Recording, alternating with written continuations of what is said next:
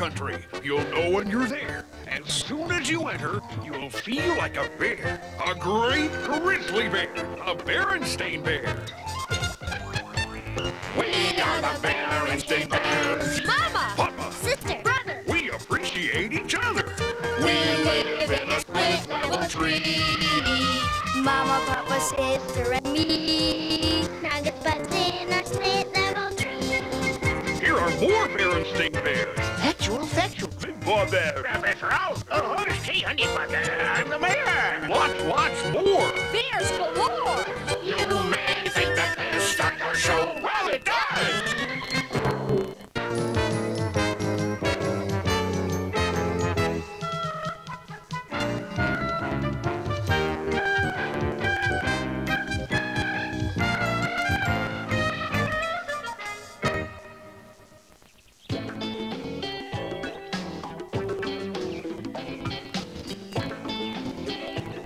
Two, 3, 4, 5, 6, 7, 8, 9, 10.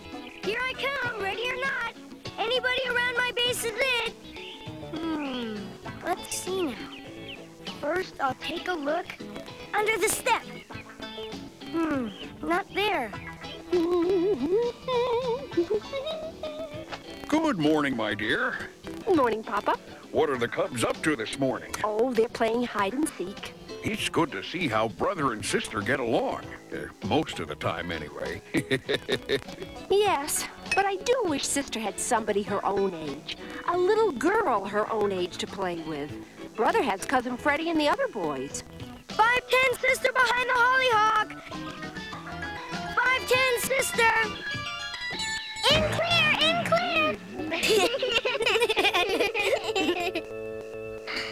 I think I've had enough of hide and go seek. Fine. What do you want to do next? I know what. You wait right there.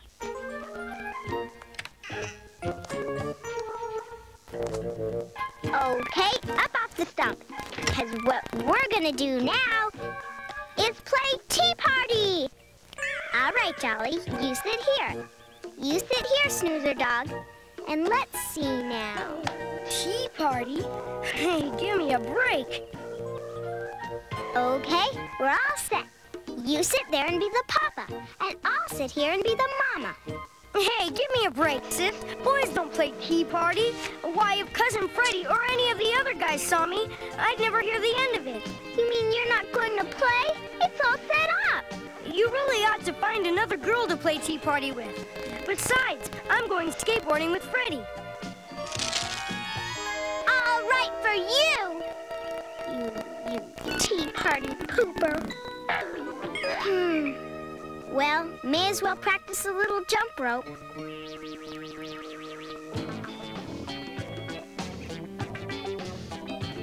Well, it happened again. What's that? Brother skateboarded off to Cousin Freddie's and left Sister all by her lonesome. Oh, I wouldn't worry. She's got her forest friends, Frog and Butterfly, to play with. Frogs and butterflies are all very well, but it's not the same as having a cub friend your own age. Look, a moving truck. Somebody must be moving into that empty treehouse down the road.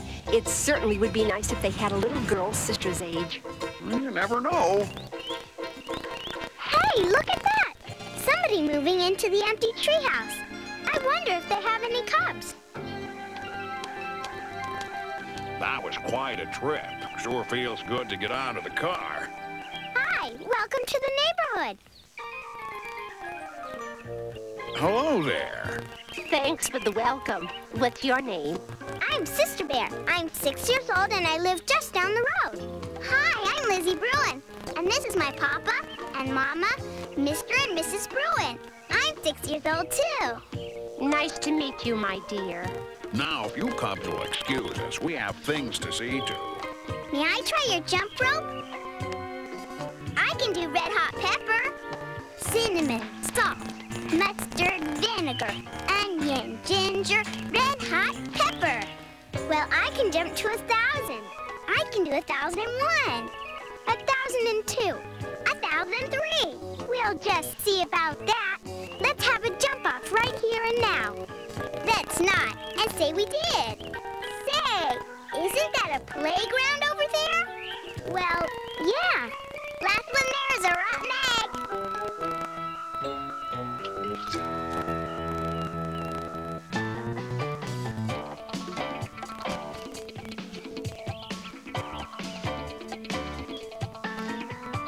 That new family does have a little girl.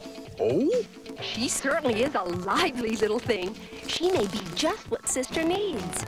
Race it to the top of the jungle, Jim. You're on. Seesaw time.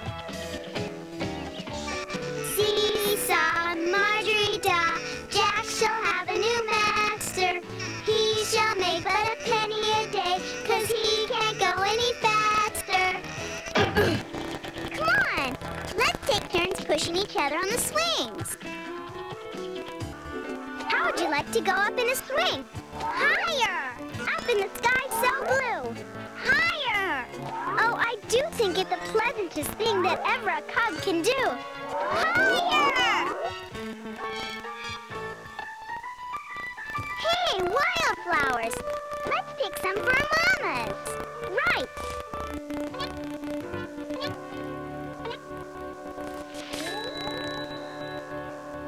Yeah, how is Sister making out with her new little friend? Well, they certainly have led each other on a merry chase. See? I told you there was nothing to worry about. They seem to be heading home, and how nice. They each have a bouquet of wildflowers. Here's some flowers, Mama. For me? How thoughtful. It was Lizzie Bruin's idea. Lizzie Bruin? Yeah, she just moved in up the road. Oh? What's she like? Here, let me put these in water. Well, let's see. Her name is Lizzie. She's 6 years old. She's an only cub. And she's a little bossy. Oh? I caught some glimpses of you out the window, and you certainly seem to be having fun. Oh, yes, I had a lot of fun. A little bossy and a little braggy.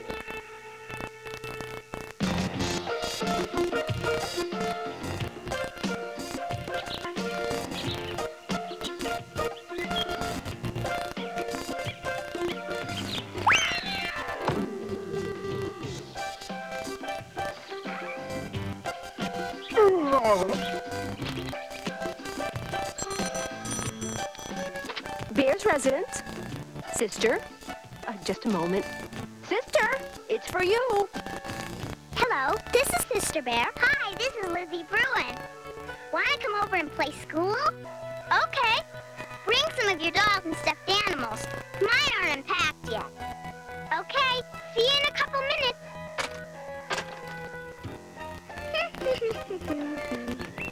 There you go.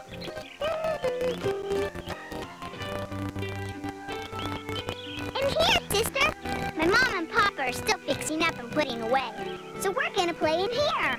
Who'd you bring? I brought my best doll and stuffed animal.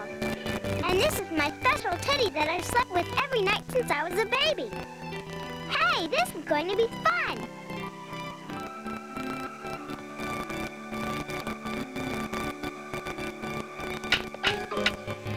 Please be seated, Sister. It's time for your lessons. First, I'm going to teach you the alphabet. The first letter of the alphabet is A. Now, just a minute. Who said you were going to be the teacher? When I play school, I'm the teacher. And not only that, I already know the alphabet. Sister Bear, if you don't sit down this minute, I'm going to keep you after school.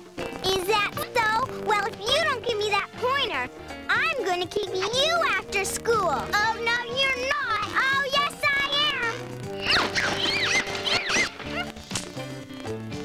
Now, look what you did. You broke my pointer. Here, keep your old pointer. I'm never going to play with you again. Never is too short for me. Good. I'll just take my dolls and go home. Sister's mad and I'm glad. Lizzie, Lizzie, in a tizzy. Sister's mad and I'm glad. Lizzie, Lizzie, in a tizzy.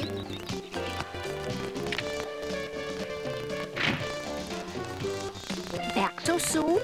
I'm never going to play with that Lizzie Bruin again. She's much too braggy and bossy. I don't need her to play school with or anything else. It's much better playing by herself. When you play by yourself, you can do anything you want without worrying about that Lizzie Bruin. That's true. Of course, there are some things you really can't do very well by yourself. Like what? Well, you'd have a pretty hard time pushing yourself on a swing. And I'd like to see you ride a seesaw all by yourself. Most games like hopscotch and jacks take two to play. And it certainly is nice to have someone you can laugh and giggle with. Maybe so, but Lizzie is so bossy and braggy. Why does she have to be teacher when we play school? It seems to me that Lizzie isn't the only cub around here that's a little braggy and bossy sometimes. And of course, there is one thing you can do much better by yourself. What's that, Mama? Be lonesome. Somebody at the door. Why, hello. When Sister took all her dolls and went home, she forgot her teddy.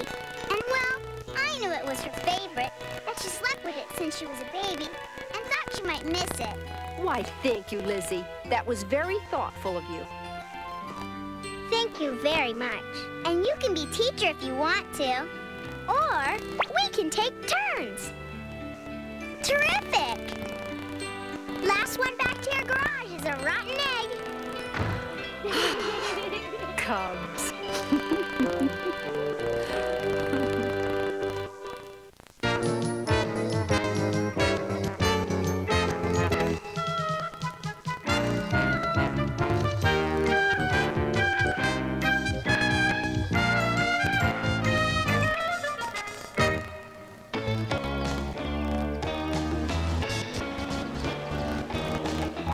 Old Jake, prepare to meet your doom.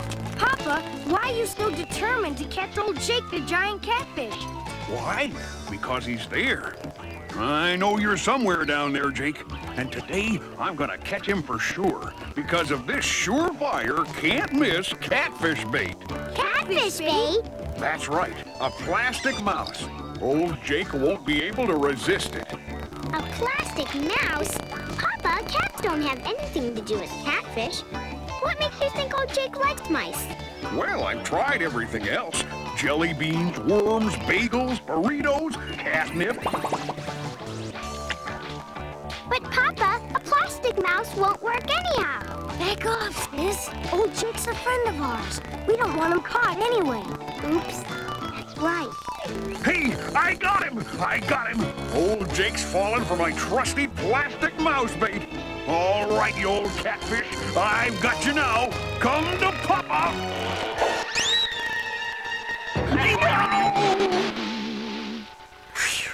Old Jake feels safe.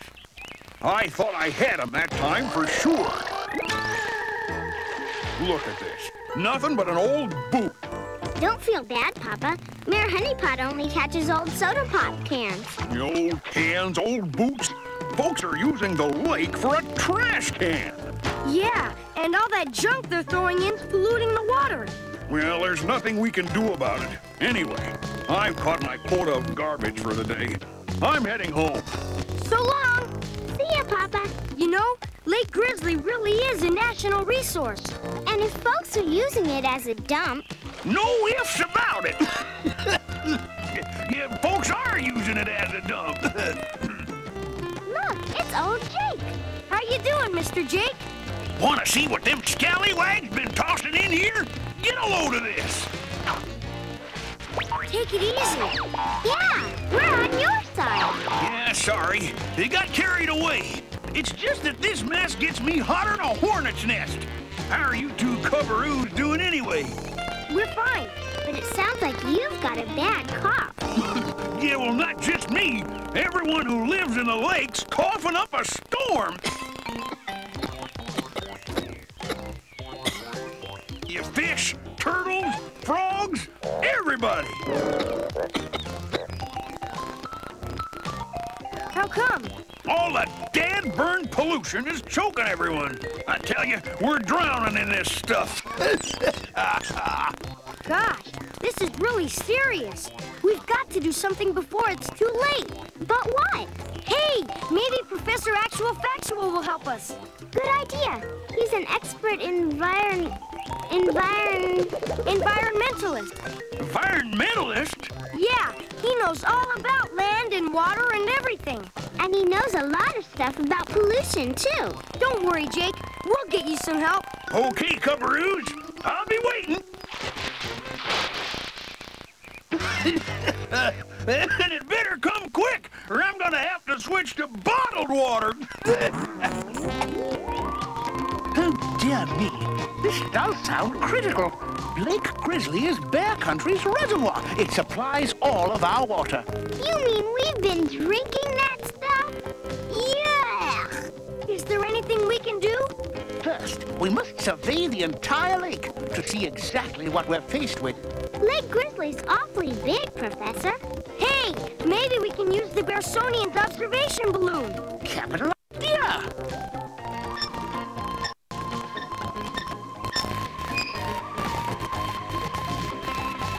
Now, quickly, my little friends, into the gondola and to your stations.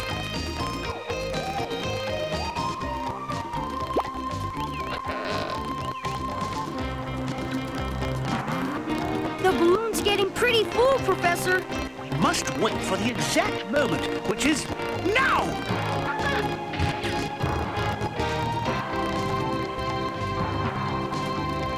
All right, now, start scanning the shore for polluters. Do you see anything? Do I? There goes a soda pop can into the water. And some food cartons. Oh, I think I've got something big. Here, take a look, Professor. Righto. Let's see what we have here. How awful. Totally inexcusable. I don't understand how some bears can be so irresponsible. Hey, there's a guy pouring crankcase oil into the lake. Yeah. One of the worst pollutants known to bears. Hey, Squire Grizzly's yacht. And look, Squire Grizzly's ship, dumping garbage overboard. A very high grade of garbage, no doubt. But still garbage. I think we've seen quite enough. And from what we've seen, it'll be very expensive to clean up Lake Grizzly. But if it isn't done, Bear Country will be in big trouble. Then what's our next step, Professor?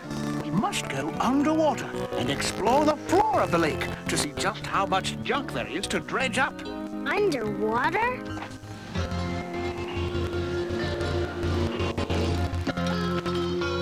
Ready, Cubs? Ready, Professor.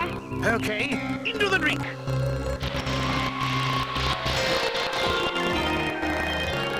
Goodness gracious, they certainly do have a litter problem down here. Yeah, sometimes our room gets pretty messy. But never this bad. That's because folks don't throw all their junk into your room like they do here. Hi, Jake. Yeah, good to see you, Cubbaroos. Been waiting on you. This is our expert environmentalist friend, Professor Actual Factual. Howdy, Professor. You think we can turn this blasted pollution thing around? Before I make a judgment, I must see just how much contamination there is in this lake. Well, if it's a tour guide you're needing, I'm your fish. Just tag along after me. Hope you don't mind the mess. I didn't have time to tidy up.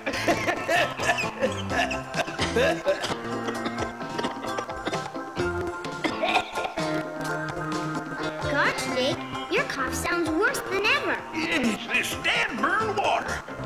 I can't breathe. Breeze? That's right, Sister Bear. Fish breathe by getting oxygen from the water passing through their gills. Yeah, but the water's got to be clean. Otherwise, we got problems. Look, over there. Yikes! Nothing to worry about. It's just old Nicky. A good guy to have on your side. Hi, buddy. Poor old guy. Used to be able to ink up a storm. Now all he can manage is a few smudges.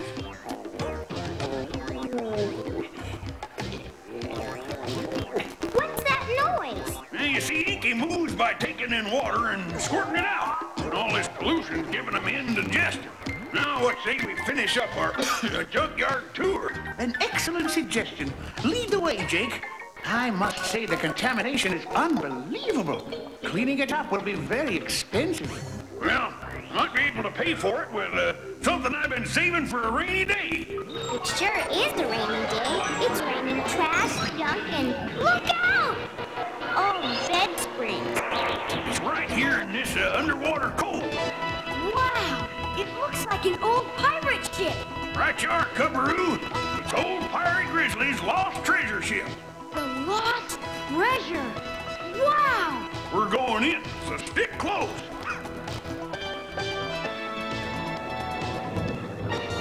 Look out! My stars, it's falling on us. Look at that treasure! Gold doubloons. And jewels! This will pay for the cleanup. But we'll need some way of reminding bears not to dump garbage in the lake. Otherwise, it will get polluted again. Too bad that neat pirate ship sunk. Yeah, I bet bears would pay to see something like that. Of course, the ship could be a floating museum. And the admissions will fund our ongoing fight against pollution. An excellent idea, Cubs. But the ship's underwater. How can it be a floating museum? Oh, it's quite simple, really. A well-established technology. First, we must attach my deflated observation balloon to the vessel. Okay, Oscar, you heard him. Stick those doohickeys on those doo-jiggers over there.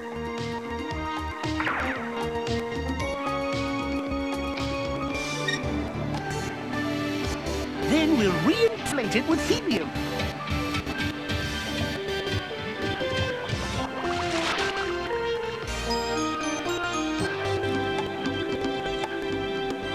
This floating museum's really a success. Yes, it's reminding bears not to dump trash, and it's earning enough money to keep Lake Grizzly clean forever. All right. Hey, Cubbaroos, Professor, down here. You know, we just want to say thanks for what you're doing.